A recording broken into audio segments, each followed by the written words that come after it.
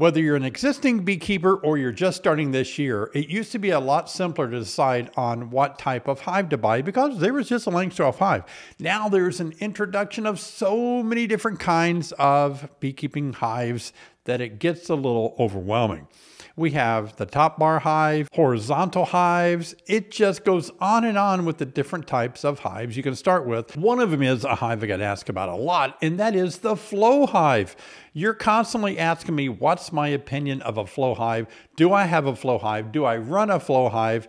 You want my opinion about it. So today we're going to talk about the flow hive. Before we get started though, I want to show you something. I spoke out in Nevada last weekend. Great time, as you heard me say yesterday. Look at this. I got this amazing, looks like a trophy. I mean, this is a beautiful plaque. It's heavy duty. It's made out of glass. And it says, David Burns, thank you from Nevada State Beekeepers Conference 2023.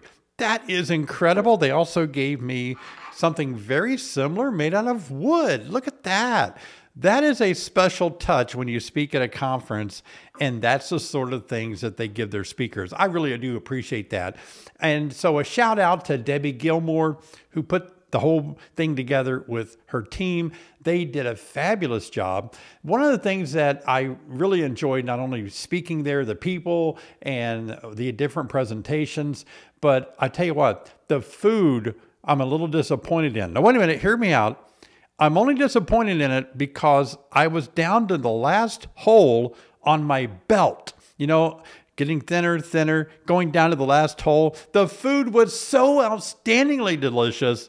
I'm back up to one hole north of the final hole on my belt. Doggone it, the food was just outstanding. I'm telling you what, it was really good and I enjoyed it.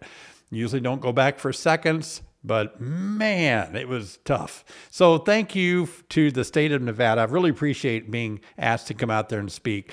Had a great time. Hey, I really want you guys to join me this Thursday night at 7 o'clock Central Time for my live stream. Looking forward to doing that again. Thursday night, 7 o'clock. I'll leave a link in the description below. You guys can pile in there. We can have a great time. Another question that I'm asked a lot is, should I start with a flow hive? Should I start with a top bar hive? What type of hive should I start with? Well, let me clarify. A flow hive really is basically a Langstroth designed hive. It's the same as a Langstroth, only it has a different way where you can harvest the honey from the super by essentially turning a crank, opening up things where the honey runs out into your bottles. So it's still a Langstroth. It just eliminates what I would think is a great experience of drawing the honeycomb out, slicing it, putting it in an extractor, and spinning it out, and then letting it go into bottles. I have a lot more to say about the flow hive. Don't go anywhere. I just want to take a moment. Guys, would you please subscribe? I love it when you subscribe. And give me a thumbs up. It means so much. Bobblehead David says, yes, please subscribe. Let's get back to the flow hive. My personal opinion is that it's dangerous only if some people feel that a flow hive means they never have to be good managers of their bees. And that's no reflection on the company at all. It's reflecting on the individual. Maybe somebody says, finally, I don't have to inspect my bees. I don't have to open it up anymore. I can just throw bees in there, wait a minute, turn a crank, get honey. That's all I want. That's not the proper way to keep bees. We do have to inspect. We do have to look for diseases and pests. And we do have to see how our queens are laying. Is there any brood disease? Again, no reflection on the company. I'm just saying it may bring out a laziness on the part of the beekeeper. But if it doesn't, flow hives are great. People ask me, David, how come you've never done a video on the flow hive? Why don't you have one? It comes down to budget. They're way out of my budget range. I'm not going to spend $700, $800, $1,000 on one particular hive. I just can't afford that. That's just my simple solution on it. Now, I would do it if I had one. I would love to run one, but out of my cost range. And you know, when I think about my operation, I could buy a lot of equipment for $1,000. I could build I can buy a lot of wood and build a lot of boxes, raise a lot of queens for the same $1,000. It's just how I handle my money. But if you're first starting out, I always advise people to start with a Langstroth. Why?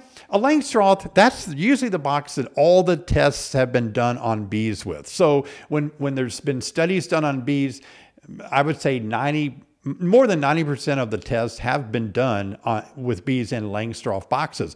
A lot of the treatments for mites, take in consideration of how you treat when they're in a Langstroth hive. There's very little information about how you use these treatments when they're in different types of boxes, like a top bar hive. So some of these things, some of the reasons I recommend a Langstroth is because so much history, so much information is available to the new beekeeper on how to learn to keep bees in a Langstroth hive. Now, once you build up your beekeeping experience, I think it's fine if you want to experiment with something else, like you saw me recently make a video experimenting with a little circular hive.